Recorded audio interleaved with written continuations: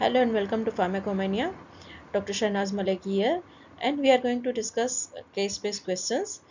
These questions are chosen from Standard Book of Pharmacology as well as Medicine.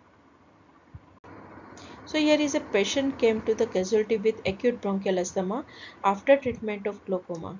The probable drug may be timolol, latanoprost, betexolol, and anticholinergic. So answer is timolol because timolol is the non-selective beta blocker which can precipitate acute bronchial asthma in susceptible individual via blockade of beta 1 receptor, when betexolol is the cardioselective beta blocker and which cannot cause this kind of adverse drug reaction.